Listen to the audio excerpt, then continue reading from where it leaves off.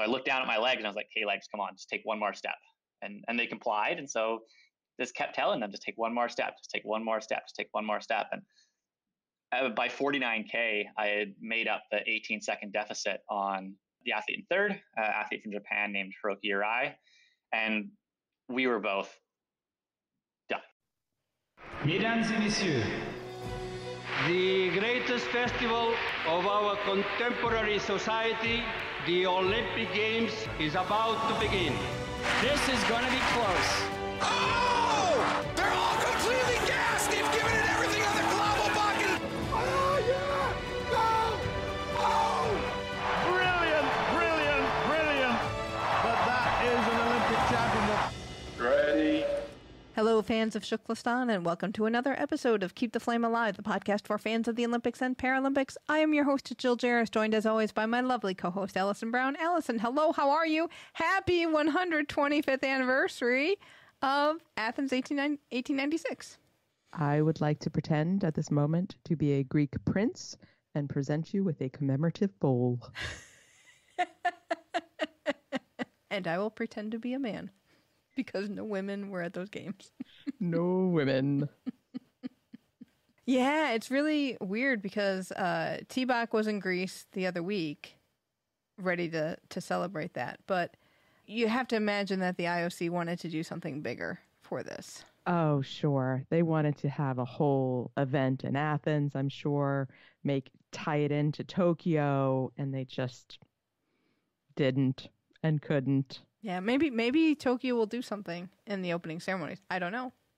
And this was supposed to be an off year. Right, which would have been so perfect. it would have been all big celebration. But So I guess we'll have to wait for another 25 years to the 150th. See what happens. No, we're celebrating 126. A lot of people who had big birthdays or big anniversaries, they are doing these, I'm celebrating my, 61st birthday. So why not, IOC? There you go. Why not? Make it up as you go along. Before we get to today's interview, we'd like to thank our Patreon patrons. This month, if you haven't listened to your bonus audio yet, we've played Mascot Madness, and you got to see who busted all of the brackets and who is the best mascot, supposedly, of the Summer Olympics. It's not who you would expect. No, but it was that very... teaser out. Not who you expect. It was a very fun competition, and we will repeat that in future years. You can become a patron at patreon.com/flamealivepod. Today we've got part one of our interview with Evan Dunfee. Evan is an Olympic race walker who raced for Canada at the 2016 Olympics. He came in fourth after some controversy, and he has subsequently qualified for Tokyo this year. At the World Athletics World Championships in 2019, he won the bronze in the 50K, becoming Canada's first ever world champs medalist at that event. We'd planned to talk with Evan about how the sport works and his Rio experiences, but our interview didn't quite turn out as we planned it. So we're going to start the interview with some pre-interview chat. Evan was kind enough to listen to a couple of episodes of the show, so I asked which ones he listened to, and that made the conversation go in a totally different direction. Take a listen. Out of curiosity, which episodes did you listen to? So I listened to the Jordan Gray, Okay. which was great because I just had a little bit of knowledge myself to sort of follow along with, and then listened to the sort of the IOC session update, not the executive session update, not the general update. Okay. So I haven't yet heard any of your commentary on the fanning praise for Thomas Bach. Well, he's doing what he can. We like T-Bach, but it's hard when he does not like me. Which is something I got to learn through an interview where I was like, hey, wait, he's talking about me. That's interesting. But Okay, so let's start with that story. What is that about? Yeah, why does T-Bach not like you? Yeah. So when the race walk and the marathon were moved from Tokyo to Sapporo, I was, as I am with anything I have an opinion on, I was quite vocal about it. And it just didn't make sense. And there was no rationale behind it. And I had a meeting with Haley Wickenheiser managed to organize a meeting with the medical lead who wasn't able to answer any of my questions. And then I found out that he just was lying to me about some stuff. And so I was fairly upset about that. And I did a little tweet thread basically showing how it just doesn't make sense. And like, it's optics. It's not for athlete health. It's not putting the athletes first. And it was just this unilateral decision by the IOC that no one agreed with. The World Athletics didn't want this change. The Tokyo government didn't want this change. The Tokyo Organizing Committee didn't want this change. And the IOC sort of said, oh, well, we don't care. It's not your choice to make. And Thomas Bach was asked about it and sort of basically just said something along the lines of, well, it's, we're not going, like, we don't make our opinion based on the one athlete who competes well in the heat getting upset. And I was like, oh, that's me. I remember him saying that. So now I didn't put two and two together there, but yeah, because we did talk about that a lot at the time. We called it the maranovela because it felt like a South American soap opera, except about the marathon. So yes, we did discuss those comments. So that's funny now that we kind of know the background for that. Well, and it's interesting because, World Athletics had no problem having a meet in Doha until people started dropping out like flies in the heat.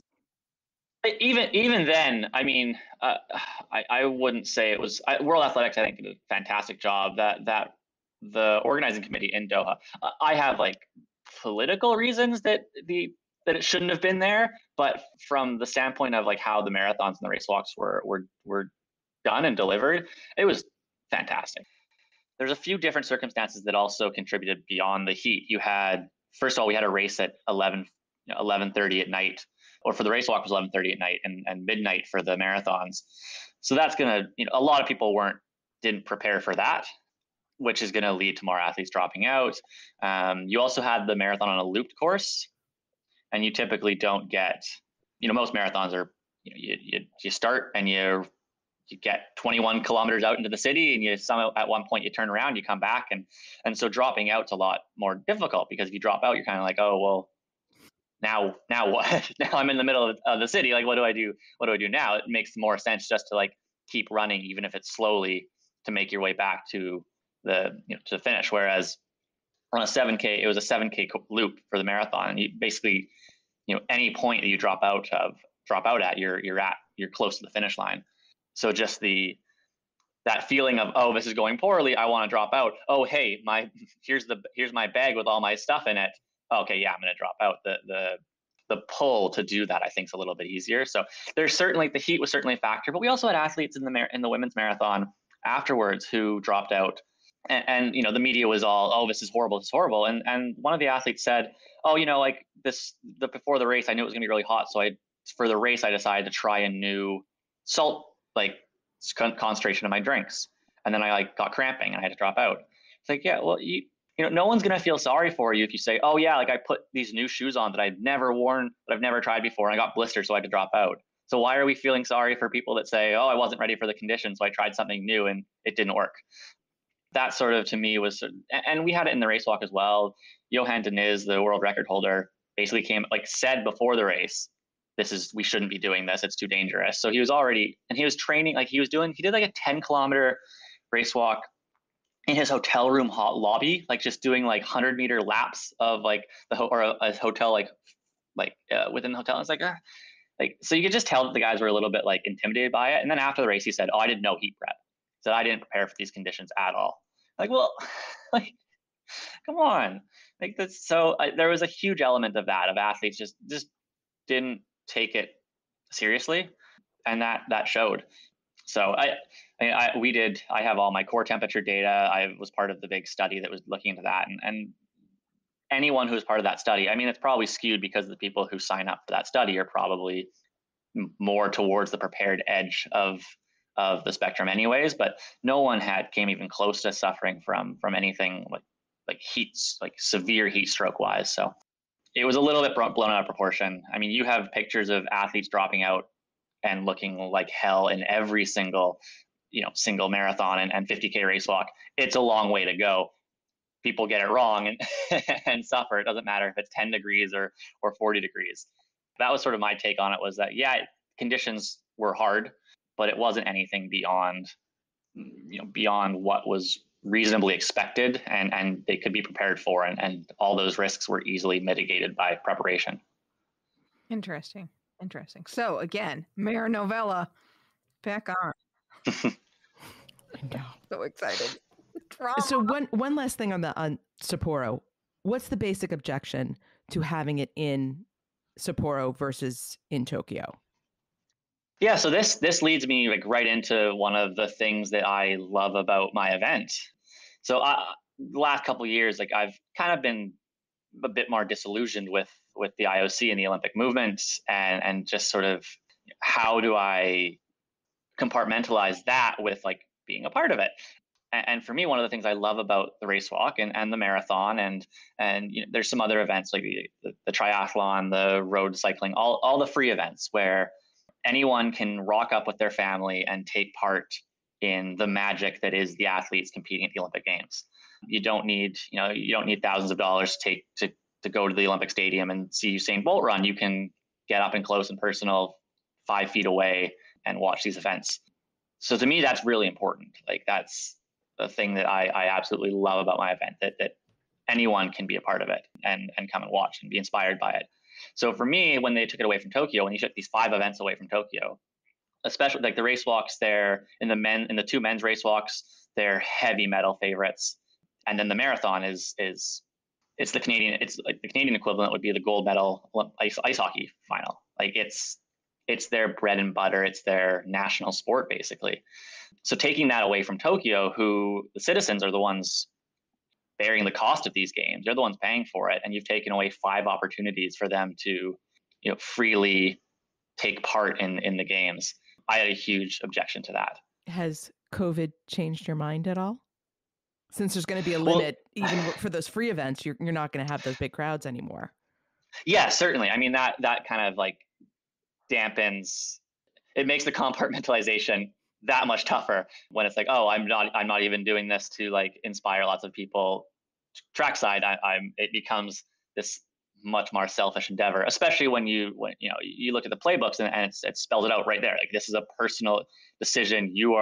There is risk involved. You are choosing to do this. That like onus becomes a lot more, okay, why am I doing this? This seems like a very selfish thing to be doing all of a sudden. So why are you doing it? Because after 21 years of pursuing this, I've kind of told myself it's all right to be a little bit selfish, as long as I take, like, for me, the risk matrix is I'm putting myself at risk. I'm willing to do that. I just have to make sure I do everything humanly possible to mitigate that risk to anyone else. So those around me, like in Sapporo, but just as importantly, like when I come home, my family and all that stuff, like making sure I go straight into isolation and just to take that risk away from anyone else who isn't making that selfish decision. So I've been wanting to ask athletes this, and we haven't had an opportunity. Will you get the vaccine? So that's kind of A. And 2, are you concerned about getting the vaccine and messing up training? No to the second question. I will definitely get the vaccine. Canada's rollout is slow compared to you guys, so it's unlikely that I'm going to be getting it depends a little bit. I could potentially get at least my first dose before we leave for the games. If things turn out where I'm able to go and do a pre-camp, we normally go to St. Moritz in Switzerland to do our altitude training before a game. So if that's still in the cards, then it's unlikely that I'll be able to get my first dose before heading out there. And if someone were to offer it to me tomorrow as an Olympian, I'd say no. Absolutely not jumping the queue. My partner got her first dose yesterday as a teacher. My dad's getting his first today, and hopefully my mom will be able to get hers later in the week or early next week. And that's way more important to me because they are all way more at risk than I am. So yeah, that idea of remotely jumping in front of one person who needs it before I do is sort of unconscionable to me. So you mentioned a little bit of disillusionment with the IOC and the Olympic movement. Talk to us about that. Yeah, it's kind of been brewing for a number of years now. I mean, there's certainly, I'd say it started with this fact that my event is universally hated by the IOC, and they're doing anything they can to get rid of it, and they've been successful. So that's certainly an element of it. And then I think this last year, seeing, I had way more time and less excuses to ignore what was happening in the world. And so with all the social movements and stuff like that, in the past, as a pretty privileged white male, I've been able to be like, oh, I can't focus on that. I have to focus on our world championships next month.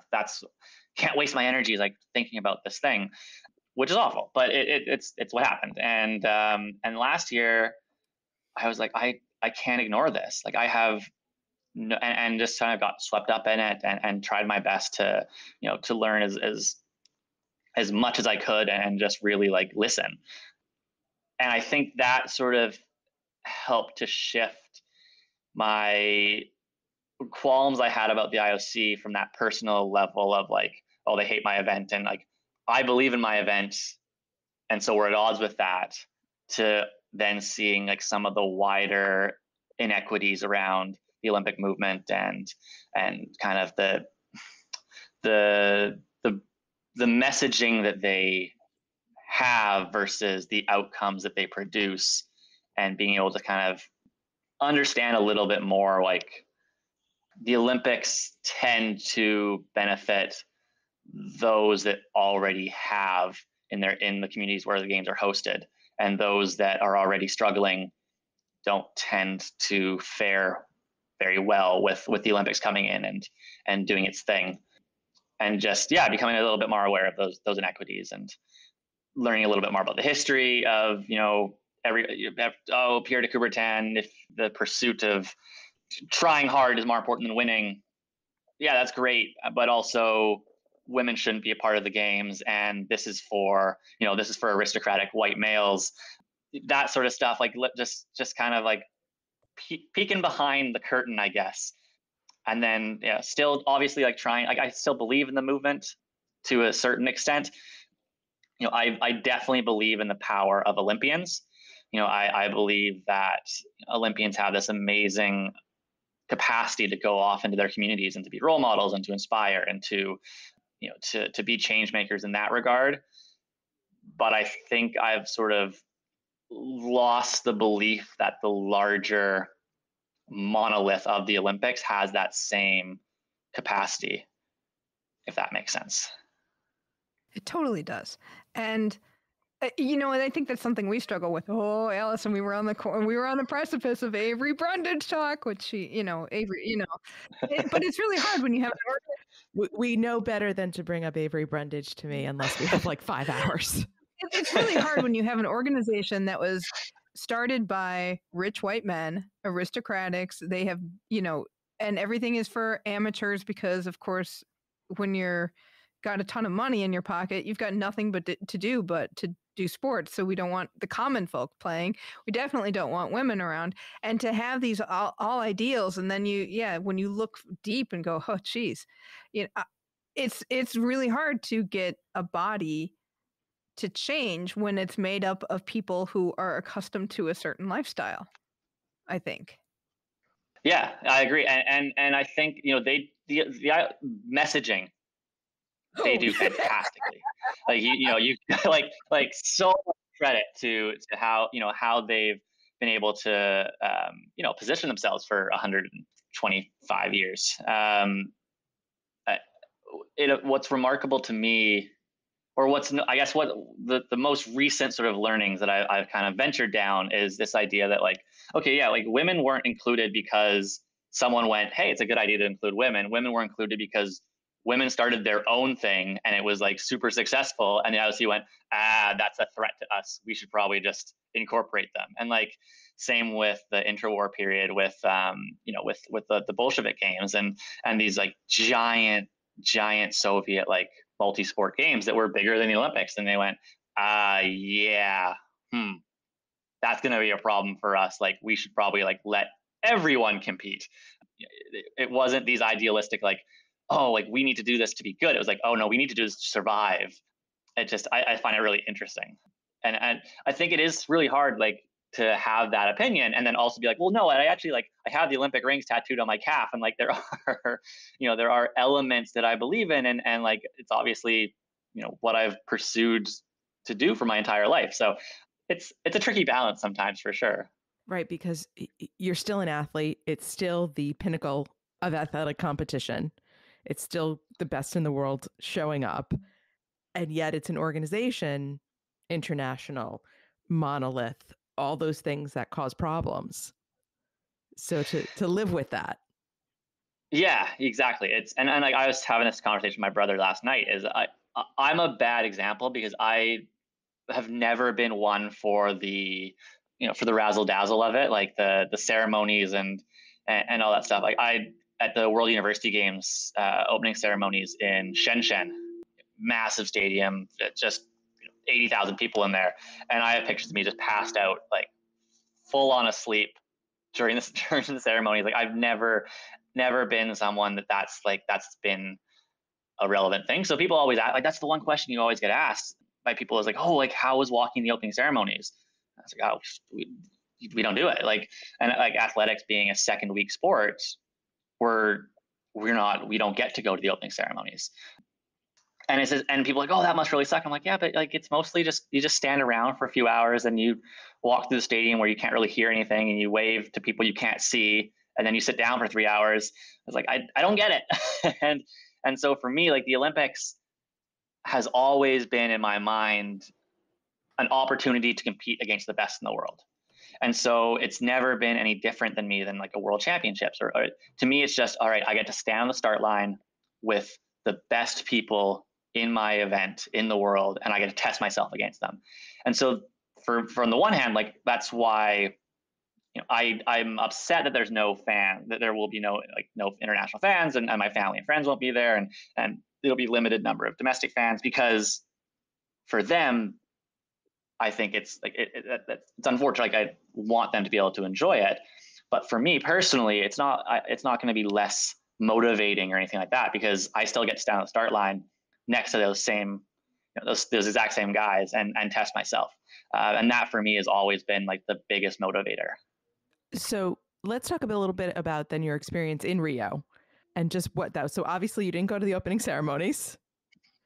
We watched it. We were in Juiz de Fora for our pre-camp, and we had our athletics team got all dressed up in our opening ceremonies kit and watched it from a room in our hotel, and then went up onto the roof and took some pictures and stuff. It was fun. I think it was actually probably more enjoyable than having been there personally. How is being in Rio in general? Because obviously it got some mixed reviews. We're talking about kind of the haves and the have-nots of being in Brazil.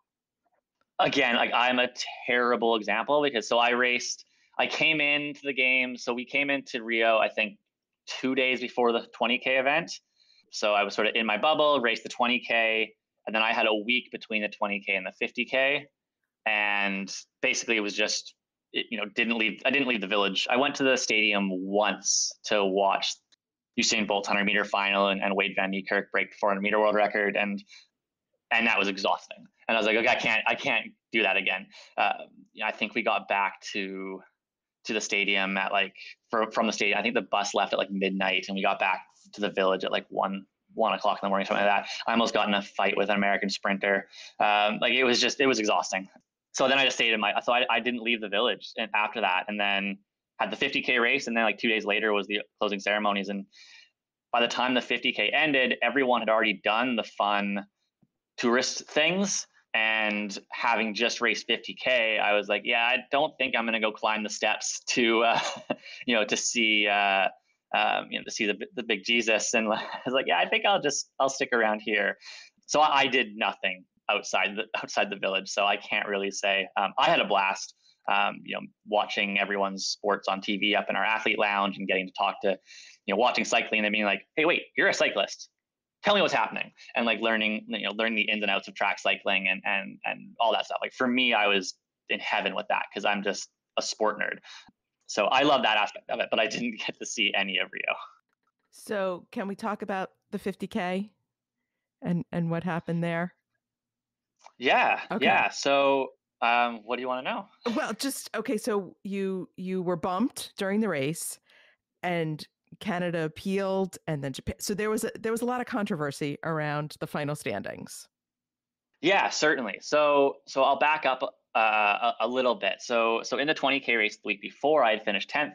That was by far my best ever performance at a world stage. And I was kind of like, sweet. I was ranked, I think, 12th going into the 50K. So I was like, sweet. I've already done better in a race than I was supposed to do. So I've kind of checked that box. So going to the 50K, I was kind of like, man, like, all right, like, let's just like see what I can do. Like, no one thinks I belong up at the front, but I know that I've been going, everything's been going really well. And like, let's just give this a chance. Let's give this a try. So my goal for that race was literally just walk with the leaders until I couldn't anymore. And so if I dropped out at 40K because I had killed myself trying to stick with the leaders, that was going to be fine for me. Like I was prepared to feel successful in that circumstance. And so the race started, and I did exactly that. I placed myself up at the front. I got a little carried away and ended up like walking off the front and leading the race until about 40K, which was bonkers. At 40K, got passed by the top three, and spent the next 5K just kind of feeling sorry for myself. I was like, oh, like I'm in fourth, like those guys ahead of me, I'm not going to catch them. Like they're too far ahead, and the guy behind me is too far behind. Like he's not going to catch me. So like I'm going to finish fourth, and like, hey, that's kind of cool. And it was such a weird attitude because I was kind of like very complacent, but I was also like, this is amazing, and like, but also still I have 5K left to go. Like, what are you doing? Like, focus. So at 45K, I kind of like snapped myself back in. I was like, well, hey, what are you doing? You told yourself you were going to come here and fight with those leaders until you couldn't walk another step. So what are you doing sitting back here feeling sorry for yourself? Like, go catch those guys. So I looked down at my legs and I was like, hey, legs, come on, just take one more step. And they complied. And so just kept telling them, just take one more step, just take one more step, just take one more step. And by 49K, I had made up the 18-second deficit on the athlete in third, athlete from Japan named Hiroki Arai. And we were both done. Like we were at the end of our rope, 3 hours and 37 minutes into the race under the hot Rio sun, 4.5 minutes to go, and we were both just like, "Where's the finish line?" Neither of us could walk in a straight line, and I kind of had that idea, like, all right, I'm gonna go past this guy, and I need to like make sure I like finish him. So I need him to like hear me go by him. I need to, let him feel my breath as I go by him, which was a very bad idea when neither of us could walk in a straight line. And so, we got a little bit too close, and he ended up sort of, veering into my line, and our arms got tangled up, and it was so minor. It was one of those things where if it had happened 10K earlier, you would have just been like, what are you doing? Go away. Stop touching me. But because I was so internally focused on telling my legs, just take one more step, just take one more step, this one little thing that just proprioceptively like grabbed my attention, I went, oh, what's happening? And my legs went, oh, we're not being asked to do anything. We must be done. And my legs just sort of like buckled. And I can actually remember I remember people after the race being like, oh, he faked it. And I was like, I thought that was so funny. And then I watched the video and I was like, I can see why people think that. Because we kind of bump. I take about 2 more steps and then my knees buckle. And that all happens in the matter of, a fraction of a second. But I can remember in my head that whole process, like when there's like a trauma and everything slows down. I have that weird slow down feeling in my head from this moment of the bump happening, my brain going, huh? What's happening? And then my legs going, we must be done. And then me looking down at my legs and shaking my hands at my legs, telling my legs to keep going. And then sort of managed to like keep on my feet and get to the finish line, completely collapsed across the finish line. And I had 50,000 meters in me, and I didn't have 50,002 that day, and I was pretty stoked about that. And I was a little bit delirious as well. I kept asking to go through the media mix zone, and our head coach kept being like, "No, we are not putting you in front of cameras right now. Not to be trusted." I was like, "What are you talking about?" And then I found out that they were like appealing. They were like, the track officials were looking at what had happened and this, that, and the other thing. And so there was a pretty long delay with the initial decision. So we go through the process. I'm in doping control. So I'm in the doping control room. Hiroki's in the doping control room. He comes over to me, and, this is before anything's happened. He's not been disqualified. No one knows what's going on. And he came up to me and through his translator, like, apologized for what had happened. And we chatted for a couple of minutes, and it was so genuine. Like, I knew then and there that, like, whatever happened, which I was still unsure of, like, wasn't done on purpose. And so it was just this weird feeling of like his name got taken off the bronze medal sort of placard thing, and my name got put up, and it was just like, oh man, this doesn't feel right. And Jared Talent and Mate Toth, who finished second and first, like, were good friends of mine. And I remember just sort of standing around getting ready for like the flower ceremony and being like, this just doesn't, telling them like, this doesn't feel right. And eventually made my way back to the village and got to go look at the video, and was just like, oh no, like, he barely touched me. Like, we're not appealing. We're not this is after Hiroki had been reinstated. So we had the final right of appeal. So I basically told the lawyers at Canadian Olympic Committee, like, no, like, this is my decision. I will make this decision, like, when I'm ready. Let me go eat, because I haven't eaten since the race ended. And then I will go and watch the video and make a decision. And I saw the video once and was just like, this is what we're talking about? Like, no, like, we're not appealing this. And that was that. I kind of thought like, okay, cool. Like, that's fine. And hours later, our media person for Athletics Canada was like, hey, Evan, like, you need to like say something, like, people want to hear from you. And I remember my response to him was, my parents are here. Who else watched? And so I had no idea that CBC at home had ended up like carrying most of the race live, and that this thing had kind of become a thing back home. I had no idea. So the whole thing was just, it was insane to me. But it was, for me, the most important thing was knowing that all of the people that I raced against would have done the exact same thing I did, and all thought it was crazy that it was even a question of appeal. And those are the people whose opinions kind of matter the most to me. And at the end of the day, like, I was super successful. Like, I didn't need, earlier in my life, I certainly was an athlete. I got into sport because I wanted to win.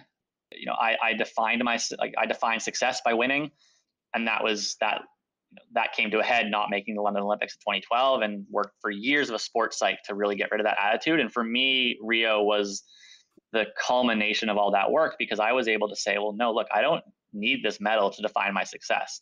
I had a goal going into this race. I met that goal. I checked every box that I wanted to check. I had the best race I've ever had. I don't need that medal to tell me that I had a good race. And that was huge for me. So for me, like, more than anything, that race symbolizes the progress that I've made and sort of the growth that sports, allowed me to have, which I'm really, really proud of and happy to have. Thank you so much, Evan. You can follow Evan at Evan Dunfee on Twitter and Insta, and his website is dunfeewalks.com. We'll have links to all of that in the show notes. Next week, we'll have the second part of Evan's interview and actually talk about the sport, too, so don't miss out on that, because it is also fascinating. I love when someone is willing to tell us stories. I know. It was great. I mean, like, we go in thinking we're going to have race walking talk, and we actually have maranovela talk. It's been forever. I know. Maranovela has been on hiatus pretty much almost all of quarantine. Mm-hmm. We've barely gone back to it. So it's like, I feel like we're the Netflix show that took the really long break and hadn't been able to film during quarantine, and it's been 18 months since the last episode aired. Like Game of Thrones, there's that long break between the last two seasons. So now we can get back into it, and we're back the maranovela is back. I know. And it's amazing because we keep talking to people who are like, oh, man, we're not so worried about Tokyo because Beijing, oh, that was hot. Atlanta, oh, that was hot. And this is the only one where they went, oh, we're moving the marathon. And Coetzee just was like, I have had it up to here with criticism. We are moving this. I have a solution. It's done. You think Coetzee has a boomerang in his jacket pocket? I don't know, but he should whip it and bring that marathon right back to Tokyo, and the race walking. That would be interesting because I know nothing about Brisbane. Mm-hmm. Are we going to have to worry about heat there? But it should be their spring, right? It'll be if they have it in July, August. You're talking about end of winter going into spring. Oh, so we're not going to have a heat issue. Okay, no. Too bad. Because I'd like to see what he'd say when it's his own country. John Coates, I'm talking to you. All right. Why don't we check in with our team Keep the Flame Alive? Welcome to Shukflastan. Team Keep the Flame Alive, our past guests of the show who are now citizens of our country, Shukflastan. Let's start off with John MacLeod, our Olympian and film producer. Had a nice write-up in Swimming World magazine about his documentary on Steve Gentner, which we have seen. Very good. I'm very happy he got more notice for that.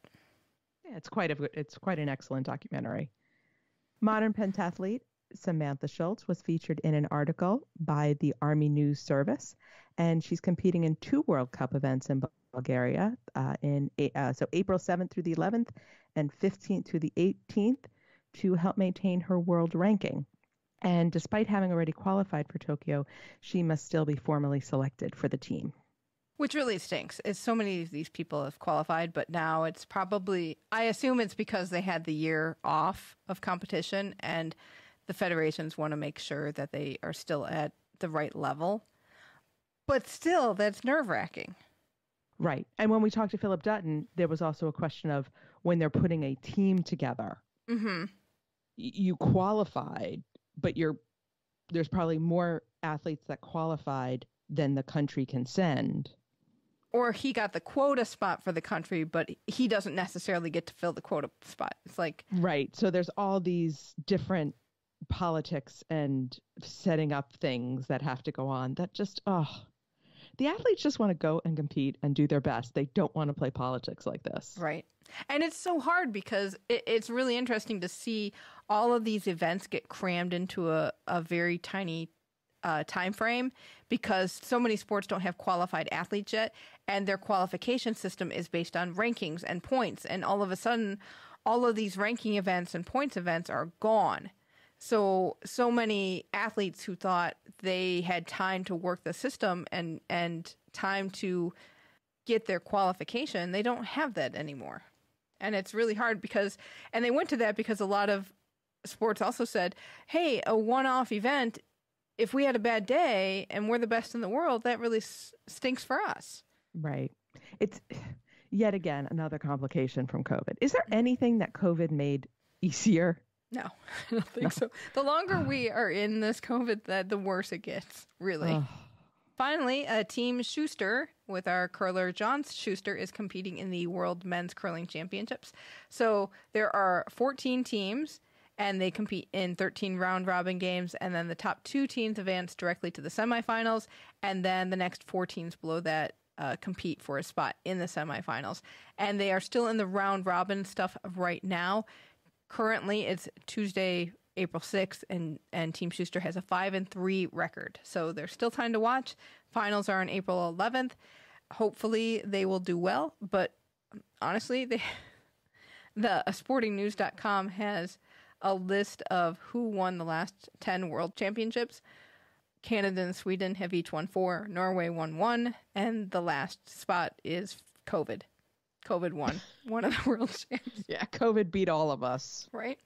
So the U.S. hasn't been in this spot before, but hopefully they can pull it out and at least get to the semis. Well, they had an amazing Pyeongchang, so you would hope that would still push them on. Yeah, they've been competing pretty well. They've had some blowouts. They've also been blown out, But they've had some really good games so far, so good luck to them. Before we move on to our next segment, I wanted to remind you that book club is coming up. We are reading the book Foxcatcher. You can get your copy at bookshop.org/flamealivepod. When you purchase through bookshop.org at our site, we get a commission from books, and that goes toward funding our on-the-ground coverage at Beijing 2022. We are constantly adding new titles to the storefront, so continue to check it out and buy your books from there. Thank you.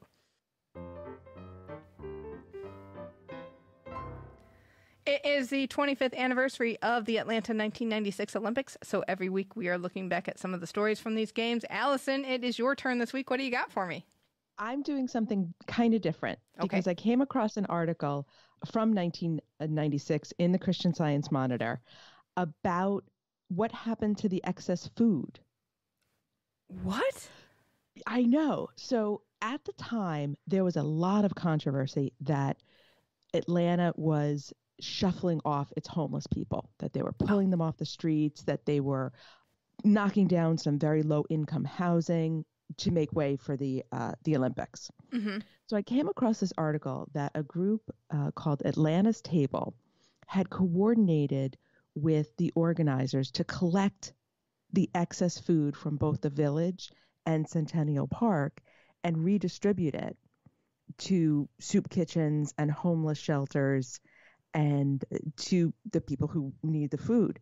So over the 3 weeks, a little bit before, a little bit after, over 500,000 pounds of food were collected and redistributed.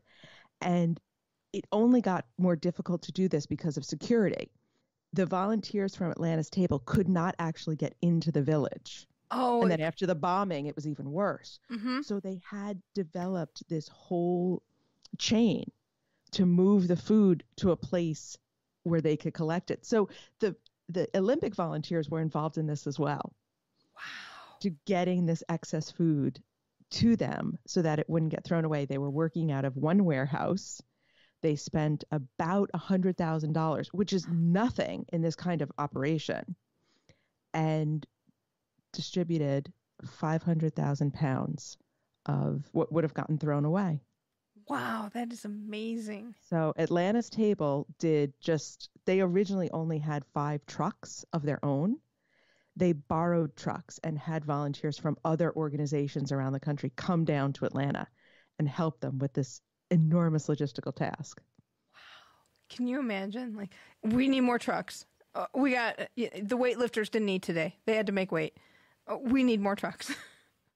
Right. And there was a lot of, they were saying there were they kept getting their favorite were these pre-boxed lunches, which I guess were prepared for the volunteers or other staff so that if those didn't get eaten, they didn't have to do anything.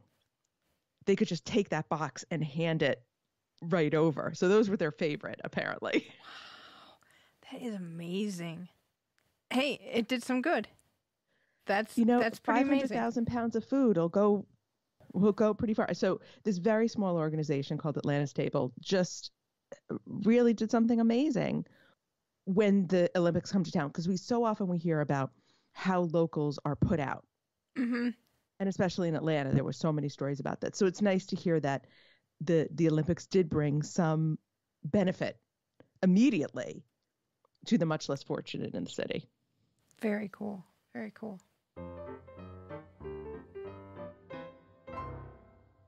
All right, let's look at what's going on with Tokyo 2020. You know what's so exciting about this week? What? Nobody from the organizing committees made a sexist comment. Oh, but there's sexism. We've got some sexism updates. Oh, did you hear, though, that they are not going to replace the opening ceremonies director who made the Olympic comment? I have read this in several news stories, but apparently they were like, yeah, we're far enough along with this. We can go on without having anybody in the spot. We know the opening ceremonies has been cut way, way, way back. Right. Well, and I'm surprised that the IOC has not come out and said, oh, look, more cost savings. Yeah, who's the Olympic now? Okay, well, that's a great segue to talking about the first item. But according to North Korea's Sports in the DPRK Korea website, it has said that North Korea is not going to compete at Tokyo 2020 because of concerns about COVID. And then the IOC has said in a statement that they had not been formally told by the Olympic Committee of the DPRK, so they don't know what's up. And this is according to Inside the Games. And let's be honest, the DPRK probably was going to boycott Tokyo.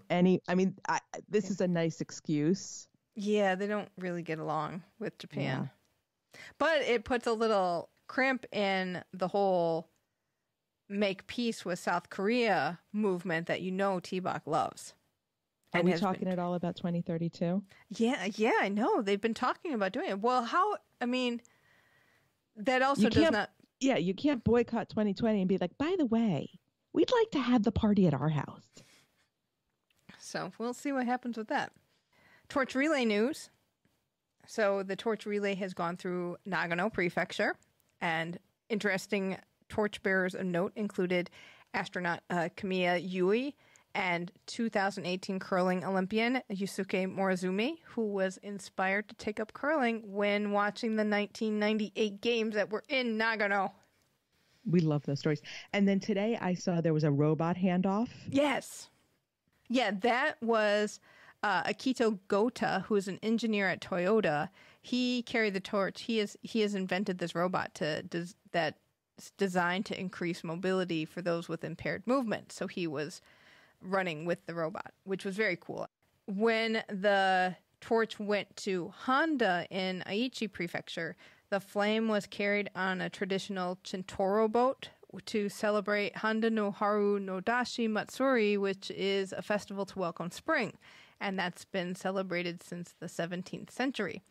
Now, here's where sexism bit comes in, because the Mainichi Shimbun newspaper reported that organizers were forced to make a late change in who got to be on the boat because women traditionally have never been allowed to be on this boat, but that got soundly criticized, so they let a few on.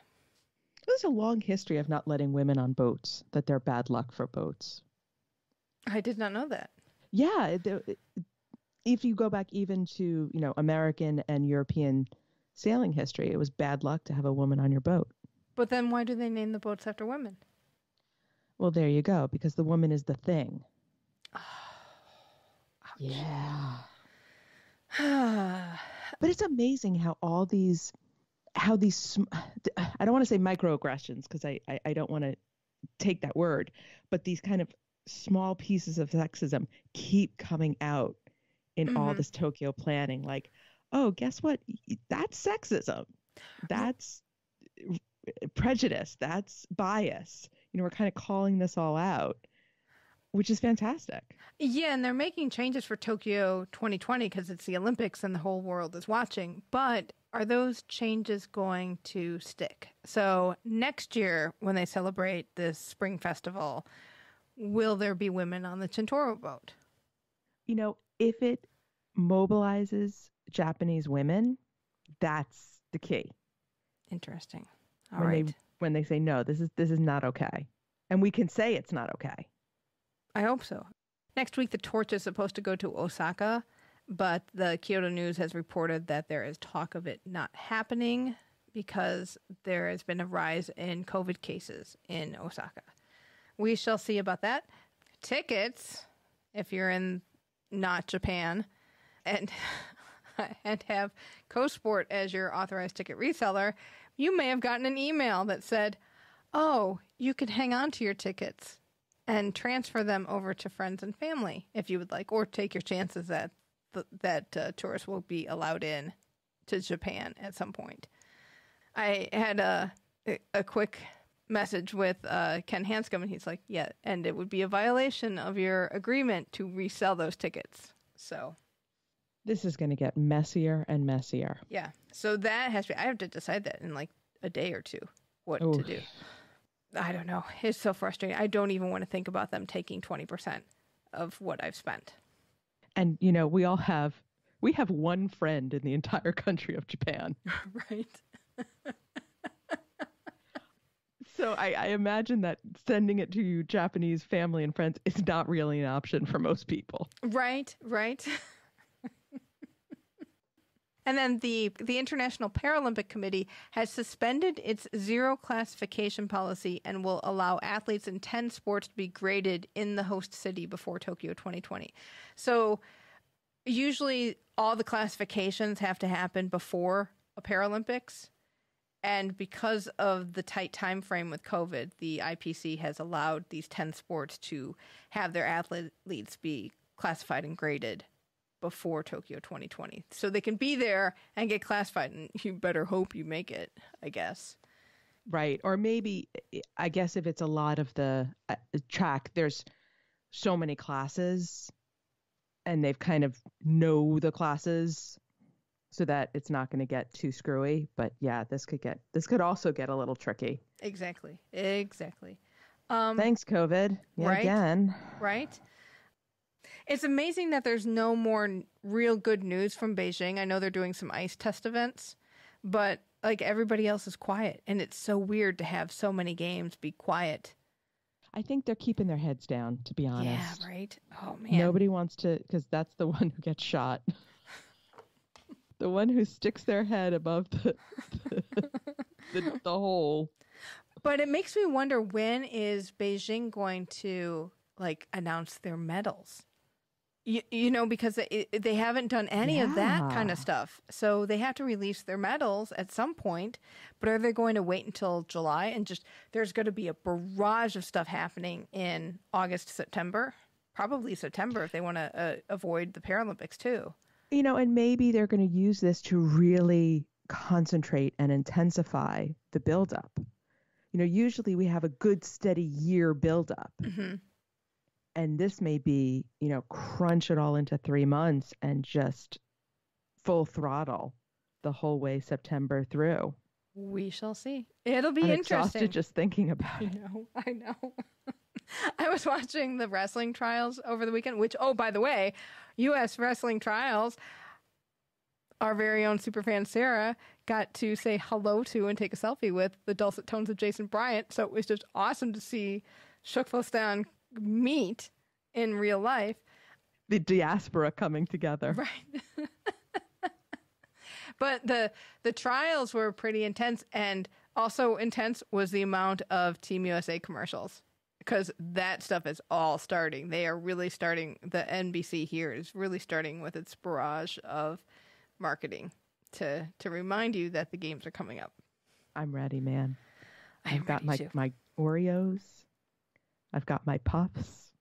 I am in training now. All right. Well, we should get back to another session. It's 2-a-days now, from now through July. Oh. All right. Well, that's going to do it for this week. Let us know what you think about race walking. Email us at flamealivepod@gmail.com or call or text us at 208-352-6348. That's 208-FLAME-IT. We're Flame Alive Pod on Twitter and Insta, and Keep the Flame Alive podcast group on Facebook. Join us next week for part 2 with Evan Dunfee. And as we go out to music by Archdale, thank you so much for listening. And until next time, keep the flame alive.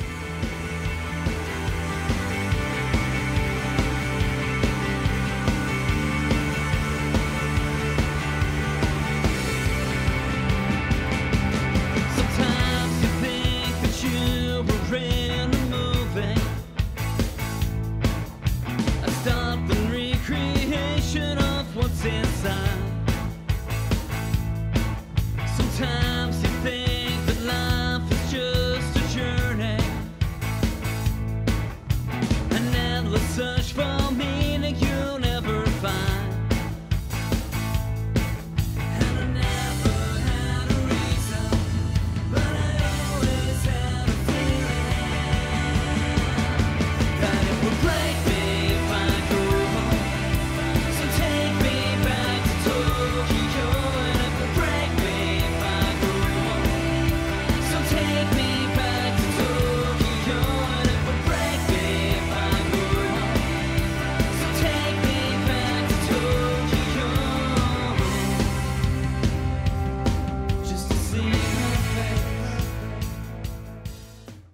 who's the Olympic now?